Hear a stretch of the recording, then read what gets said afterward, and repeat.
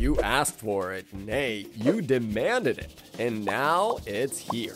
Nice video. You created this. Love this video, man. Drop some more editing to make the second. We all definitely need a part Tutorial 2. on how you made that maze animation. Great video. The response to part 1 was absolutely mind-blowing. Your energy, your feedback, and your excitement were just off the charts. I can't thank you enough for the love and support. Y'all made it clear you wanted more, so here we are. Welcome to part 2. This time around, we're taking it up a notch with advanced next-level editing tips that will transform your videos and make them truly stand out. Speaking of next level, shouts out to NextLev for sponsoring this video, but more on that later. Before diving into part 2 though, let's quickly rewind and recap some of the key points from part 1. But hold up, stop right there. If you haven't seen part 1 yet, I highly recommend checking it out first. You'll find the link in the description. So, I've shared 3 essential steps: understanding the idea, storyboarding, and, well, editing. I walked you through how I approach edits, from conceptualizing the editing in mind concept and demonstrating my edits with hands-on tutorials. Yeah, tutorials like these. If any of that slipped by or you need a quick refresher, don't worry. You can always check out part 1 as well. It's packed with valuable insights you do not want to miss, and it's the perfect foundation for what we're diving into next. Anyway, right now, I'm going to make tutorials for these. And wait for it, there's one more surprise at the end, so stay tuned. Now, check this out. I named it the maze editing. Now let's dive into the process of creating the stunning maze editing effect step by step. First, import your maze design and select the ellipse tool to draw an ellipse on the screen. Resize it as needed and then begin animating the ball. It's alive! You'll notice in the video how the ball aggressively breaks through the maze wall, dramatically changing its color to red. Now let's recreate that moment. Start by identifying the perfect frame for the color transition. Yeah, this frame feels just right. Duplicate the ball layer, trim the layers at this frame, and change the second ball's layer color to red. Then add a smooth fade-in effect to the red ball while fading out the original ball's layer for a seamless transition. Next, to craft the breaking effect, pre-compose the maze layer and search for the shatter effect. Set the view to rendered and adjust the shape pattern to glass. Create a new white solid layer and hide it, then use the pen tool to outline the area for the breaking effect. Navigate to the gradient layer, select the white solid layer, and apply effects and masks. Then return to the shape settings to customize the repetitions and extrusion depth. Under physics, set gravity to 0 and tweak the rotation speed to 0.4, adjusting the roundness and viscosity as per your preference. Move to force 1, click the stopwatch to create a keyframe and set its initial value to 0. Then advance a few frames and modify the value to create the desired impact. Finally, add the deep glow effect to enhance the overall aesthetic. And there you have it. The maze editing effect brought to life in spectacular fashion. Hope you love the process, y'all. Now, which one to select? I choose this one. Watch this. Let's dive into some 3D editing magic and create this stunning 3D Earth animation. Here's how you can make it step by step. First, as usual, open Adobe After Effects and do these settings. By the way, I made the Earth design in Canva. If you know your way around, you can easily make it by yourself too, or you can just simply download Earth textures from Google. Now, import the Earth design you made in Canva as a PNG file, drag it into the composition, and name the layer Earth Skin. With the Earth Skin layer selected, go to the Effects and Presets panel, search for CC Sphere, and apply it to give the design a spherical appearance. Then toggle that 3D switch for the Earth Skin layer to enable 3D functionality. Now add rotation to the Earth Skin layer by selecting it, pressing R to access rotation properties, and adding keyframes for smooth spinning animation. Adjust the light direction under CC Sphere's light property and add keyframes to animate the light's direction over time. Next, add text to the composition using the text tool to type your desired text, customizing the font and size as needed. To create a circular animation for the text, draw a circular mask on the next layer with the ellipse tool, then link the text path to the mask so the text aligns with the Earth's border. Duplicate the text layer and adjust its position to place it opposite the first text layer. Apply Gaussian blur transitions at the start and the end of each text layer. Add a slight y-axis rotation to both text layers for added motion. When the voiceover mentions the deserted island, zoom in on the desert area by adjusting the position and scale keyframes of the earth skin layer while increasing its rotation speed to emphasize the location. As the voiceover shifts to the destination, rotate the earth further to focus on a greener region, maintaining a subtle rotation for a seamless transition. And that's how you bring this visually captivating 3D earth animation to life. Now it's all up to you. Copy this process or maybe just do it with Mars and satellites. Alright, I'm glad you've got a good understanding of the process so far. Now I want to do a tutorial of the dollar bill fire animation. But before we dive into that, let's go over some key basics. These are techniques I consistently use in my videos. Things like shake transitions and character transformations. Trust me, mastering these will elevate your edits and make your animations pop. Let's dive into this character transformation and see how to create this amazing effect step by step. First, import your characters. We use pre-made characters for our videos, and for this effect, you'll need at least 2. Don't worry, we'll also provide the presets we use for this transformation as well. Drag both characters into the timeline and stack them, placing one above the other like this. Start by applying the realistic motion blur effect to both characters.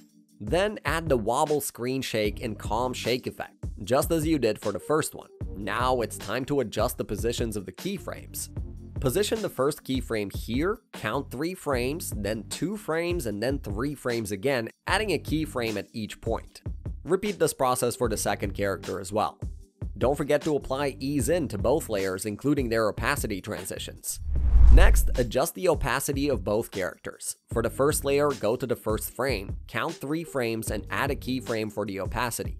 Then count 2 more frames and add another keyframe. You gotta keep these frame intervals consistent throughout.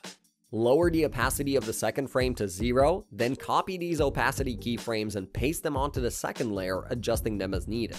And there you have it, a smooth, seamless character transition effect. With these steps and the provided presets, you're all set to bring your characters to life with incredible transformations. Now take this character transformation technique and make it truly yours. And now let's quickly jump into the shake transition. Looks awesome, right? Let's break it down step by step so you can recreate it yourself. First, check out this cool shake transition. Not to brag, but I made it myself. Whatever, no biggie. To start, create an adjustment layer and place it between the 2 layers where you want the transition to happen. If you're aiming for a slow transition effect, simply expand the duration of the adjustment layer. Once done, drag and drop the shake transition onto the adjustment layer.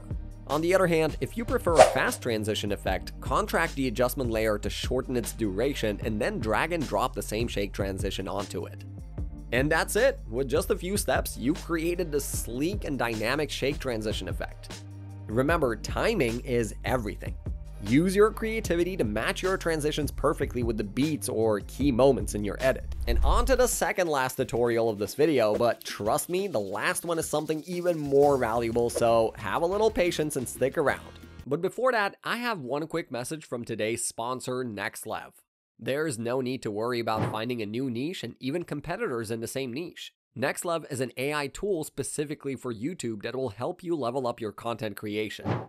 It has an AI niche finder that can help you find new winning niches and even find and learn from competitors within the same niche. If it's something you'd be interested in, check the link in the description. Now back to the video. Alright, first let's dive into this amazing dollar bill fire animation. Damn, it looks cool. Now let me guide you step by step. First, open Adobe After Effects since this animation is created there, and do these settings. Import the dollar bill PNG into the composition. Next, deselect the logo layer and choose the rectangle tool. The color doesn't matter, so set the stroke to none and click OK. Double-click the rectangle tool to create a rectangle that matches the composition size. Now select the logo layer and press P on your keyboard to bring up the position property. Move the logo to the right edge of the screen, then go to the first frame and add a keyframe.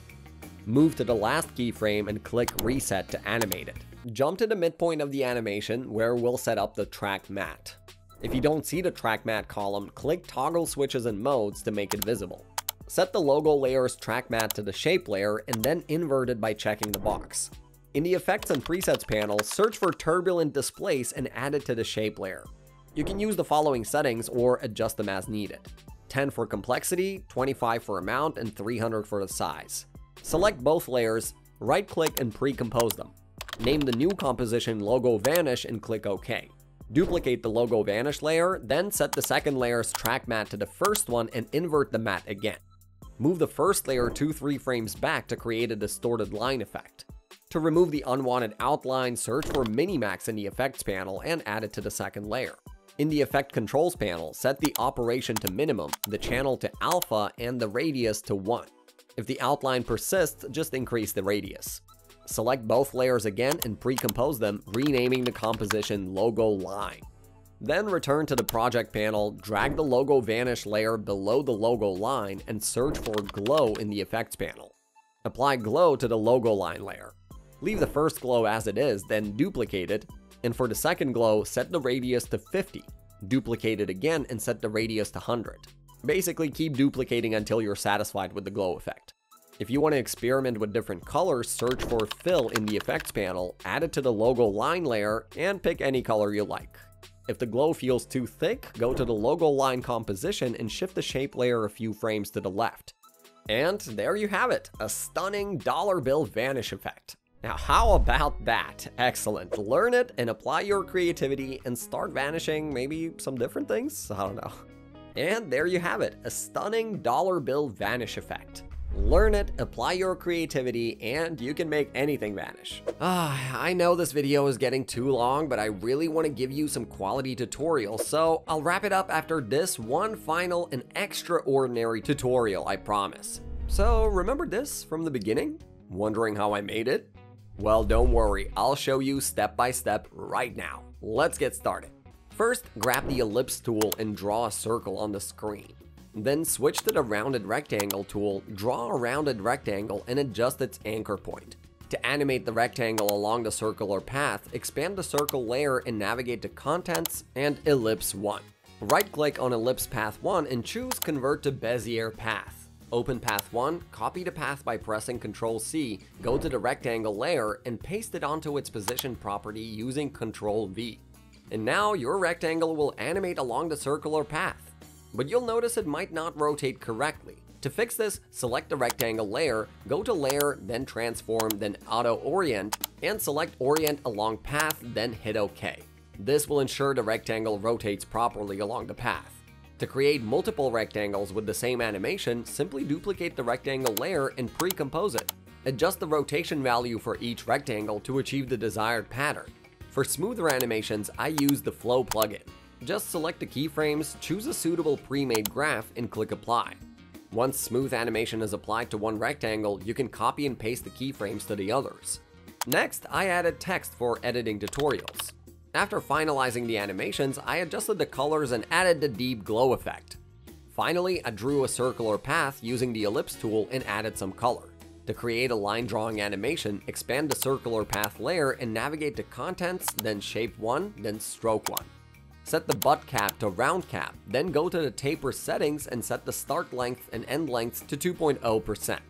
Adjust the other taper values to around 25%. Now scroll back up, click Add, and select Trim Paths. Expand Trim Paths, create a keyframe for the end property at 0, move forward a few frames and set it to 100%.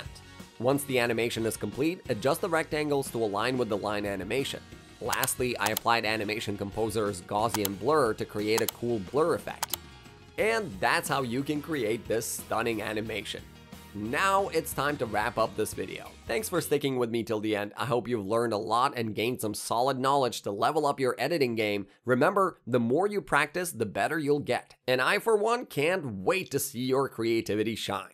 Oh, and before you go, check this out. YouTube automation. I'm sure you've seen YouTube channels like this one. You decide to start YouTube automation. Guy Academy. What I have done here today has truly... By now, you've probably seen countless YouTube gurus selling this idea of YouTube automation and how they made thousands of dollars using this business model and all that. let me tell you why it really sucks to start a YouTube automation business before one of you would actually jump into this rat race. YouTube automation. It's less YouTube automation for YouTube automation. Says YouTube automation. YouTube automation. I'm thinking of making a separate tutorial for this kind of edits. They're really perfect for epic intros. But here's the deal. Thanks for all your support, but I'll need more to keep this going. So I'll drop that tutorial if this one hits 1,500 likes. So hit that like button and let's make this happen together. Until then, keep creating and I'll see you in the next video. Peace.